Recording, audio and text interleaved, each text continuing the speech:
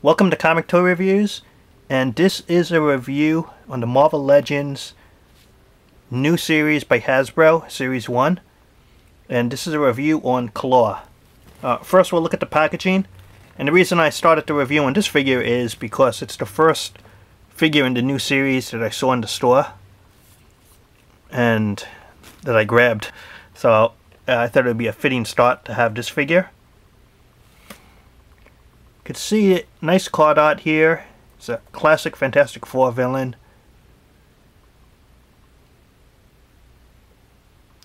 You can see the packaging style. And before I open up this review, you can see he has the left leg of Terrax here.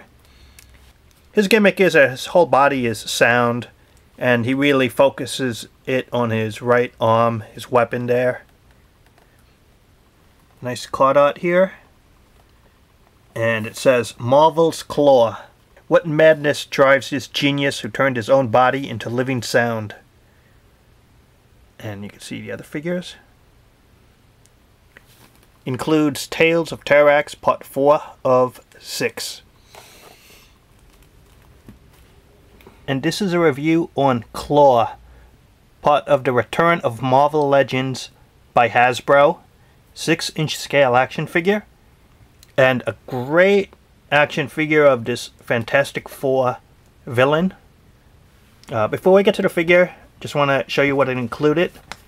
It included this. It's something new called Tales of Terrax 4 of 6. It's just a little sheet, and it tells you how to put the figure together of Terrax, who is a Build-A-Figure, and it just gives a little detail about the comic book history of the character. So, something new. I think it's a replacement for the comic book, because they don't have that, and they just want it to add a little something. So that's my guess. And it has the left leg of Terrax, which is right here. This part is what Klaw has, and this guy will have his own review soon.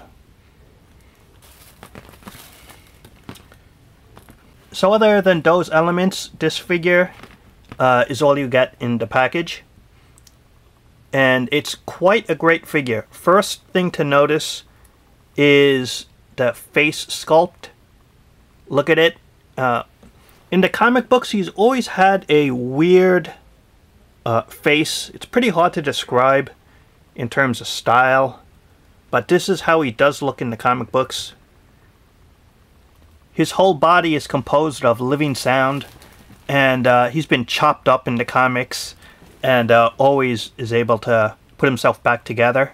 His main gimmick weapon is his right hand is this sonic claw-like weapon, and he's able to form solid objects temporarily made of sound, and he could form it into barriers or weapons or animals, things like that. That's his main gimmick. He was created by Stan Lee and artist Jack Kirby in the original Fantastic Four run. Even though he looks plain, this is how he looked in the comic books. You see, the head is a little fancy design-wise.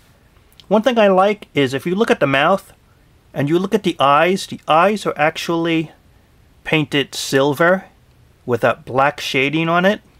It's not white, and that use of silver makes it shine a little more and makes it really cool. This area, the pants area here, this is actually painted on. You think it could be sculpted, but no, it's painted on. That's okay. And this area right here, one thing I noticed here is there's no real shading on the character, such as dark shading in terms of the body mold. And even though there's no shading on him, it actually fits because the comic book character is pretty clean like this. You don't see uses of shading really on the character. It's pretty much what you see, all red, just like this. So it is interpret it better if they kept it plain like this.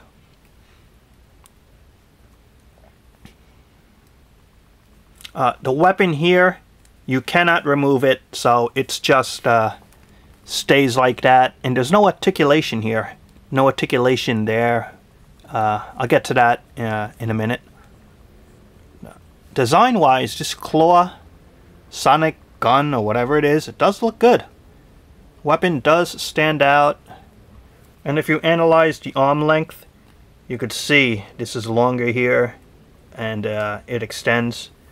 That's his weapon, that's his gimmick. Let's get to the articulation. Side to side, good. Has some up and down, so you can get some good poses that way. Shoulder ball jointed, up and down, in and out. Has the upper bicep cuts right there. Has a double elbow, same here. Left hand, the hand could spin 360 and the wrist does go in and out. No articulation on the hand. It's kind of like an open palm style look to it. Right arm, there's no articulation here and no articulation here anywhere. But really an articulation point wouldn't serve this area, because what would you do? Just spin it around? I mean, it wouldn't change or anything. Waist area, upper body, it's a nice ab crunch, and the waist does turn side to side. The hips, ball jointed, so you do get the side to side, up and down. Has the upper thigh cuts right there. Has the double knees.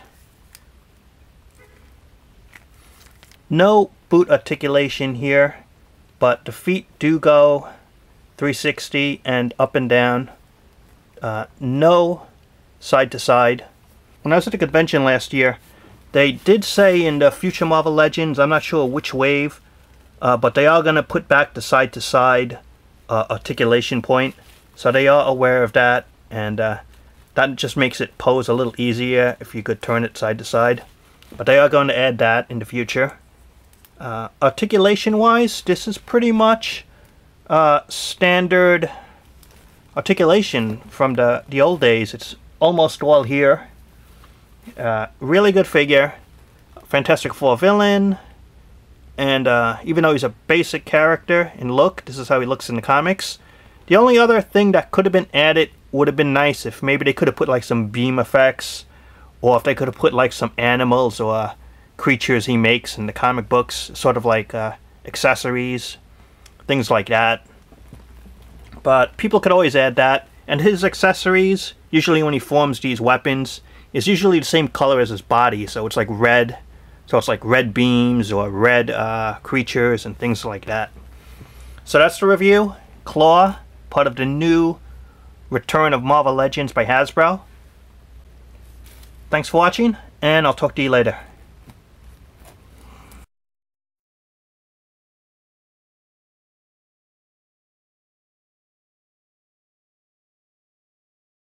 That's right, the name is Klaw, Master of Sound. If I'm the Master of Sound, does that imply that I'm also the Master of Music?